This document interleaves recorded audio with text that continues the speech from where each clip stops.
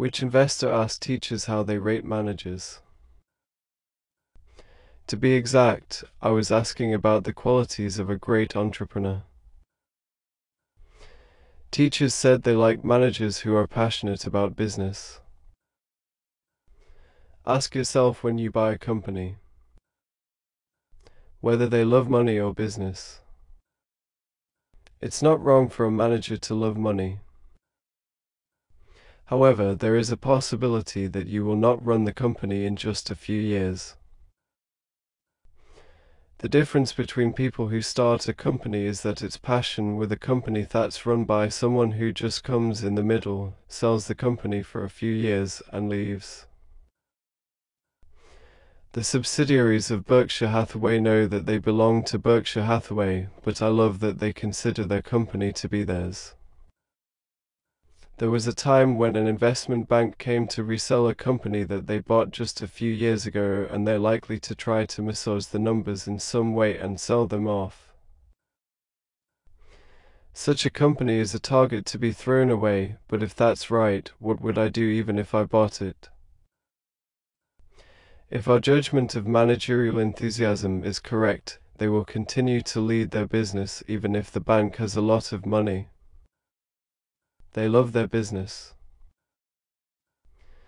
I don't care what the world thinks of Berkshire Hathaway.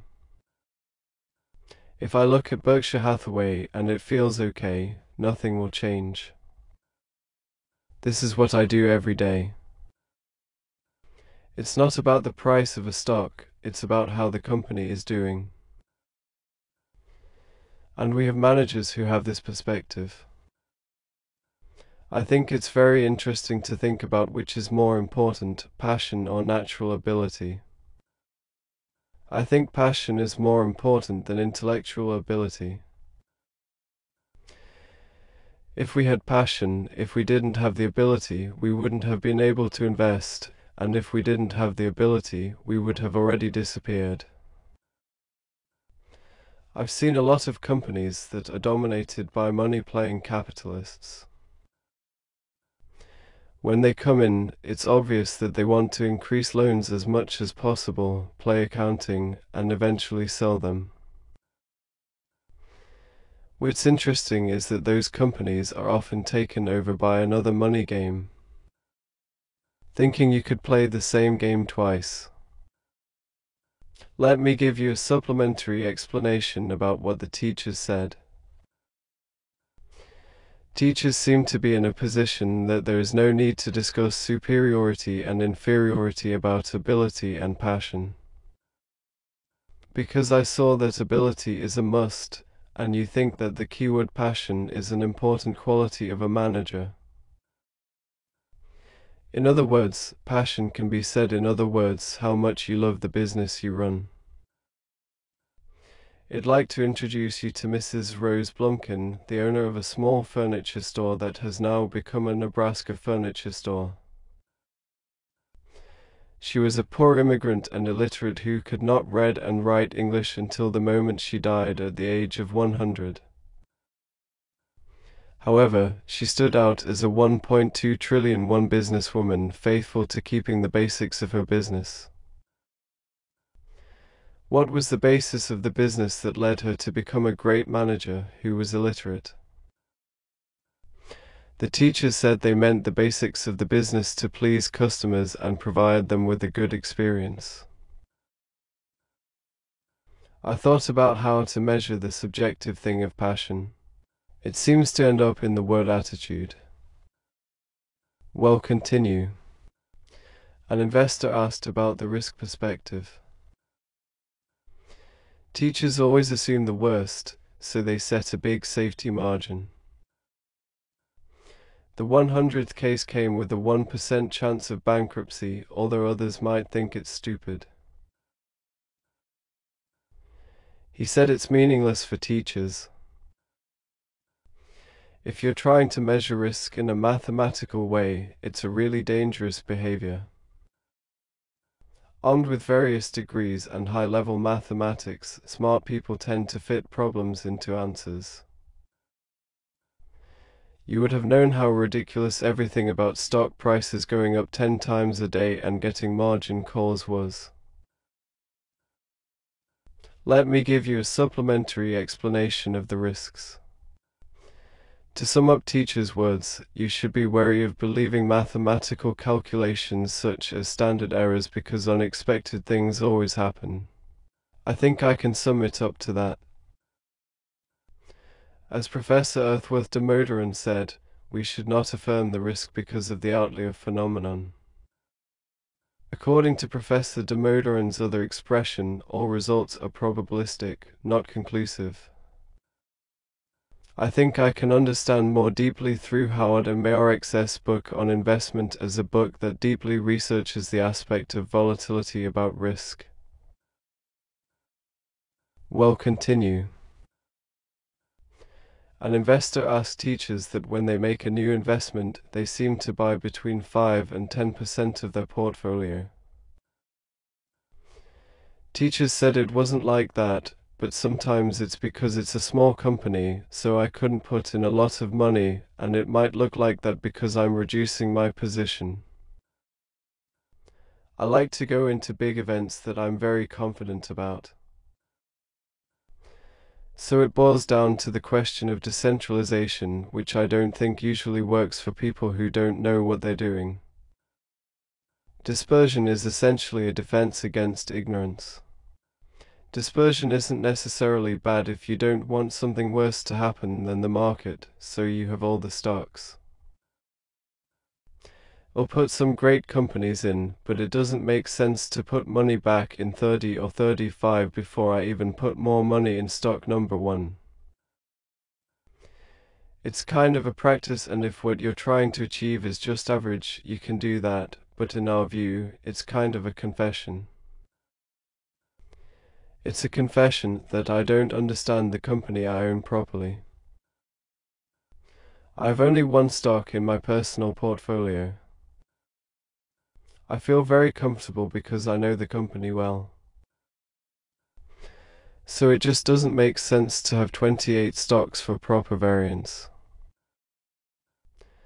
I like the fact that I can find more than 3 stocks and incorporate more, but 3 great companies are enough to make a very good investment career. If you look at how wealth builds up in this country, you don't build a portfolio of 50 companies. He who finds a good company is the one who builds wealth. Coca-Cola is a good example. There can't be 50 companies like Coca-Cola. It can't be 20. If you have a really good company and you can survive all the ups and downs of the years.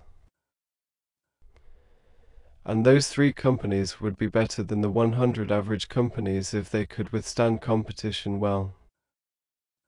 Having 3 good, easily identifiable companies is less risky than having 50 well-known large companies. What I can tell you for sure is that if I have to invest my entire family's assets over the next 30 years, I'll choose 3 stocks we have rather than a group that's divided into 50 stocks. In particular, the modern portfolio theory taught in modern corporate finance lectures is not particularly useful. It'll teach you how to be average, but I think even young students can do that. It looks complicated, but it's not that difficult. You see a lot of little Greek letters and these things make you feel like you're in some great league, but it's not really worth it. It will give you a supplementary explanation. It seems that teachers are basically very negative about the various theories advocated by the professors of the ivory tower. In particular, I am extremely reluctant to theories such as random work represented by market efficiency theory. Although the market is generally effectively priced, sometimes distortion occurs due to factors like human psychology because the ivory tower professors tend to dismiss it as being reflected in the market price as well. And because we measure it in various difficult ways, it feels like we know everything in itself. As Professor Earthworth de Modern said, this is especially evident in quantitative analysis, commonly referred to as number crunches, just as he believes that if you count all the stars in the sky in the novel Little Prince, you will have them. I do. Regarding Professor Earthworth de Modern's book, which deals with distributed investment in depth, I uploaded a video on 3 books published in Korea in the book reading category, so it would be good to refer to it. Well, continue. An investor told you that Warren Buffett, who was following Ben Graham's investment approach, learned an important lesson from the acquisition of Sizkandi to buy a good company. In what ways did you realize that the idea of buying a good company was a better strategy for long-term investment? The teacher said that it was stupid enough that if Sizkandi called for $100,000 more at the time of the acquisition, there would have been no deal. Marshall, who ran Sizkandi at the time of the transaction, said that the premium for the quality of the business should also be included in the price. I told my teachers that I was underestimating the quality of the business. The teachers said they were able to go further by listening to Marshall and accepting him constructively. After all, you found that buying a great company at an affordable price is better than buying a great company at an affordable price. The investment method does not change at a certain point, but even if you accept an important idea, the previous idea does not disappear, but it comes in and out of both boundaries. In other words, there was not a very clear line between tobacco investment and great corporate investment. The teachers turned to great corporate investment, but sometimes they decided to return to cigarette butts. Let me add that teachers do not seem to have a particular view of investment based on certain unchanging truths, but rather to be flexible in choosing the right way for each case. I think you're adding it to your investment perspective by maximizing the advantages after identifying the advantages and disadvantages of the investment method. Like Charlie Munger's famous grid model thinking system, he seems to continue to develop a dense honeycomb grid model thinking system by sublimating knowledge across all directions into wisdom. Well, continue.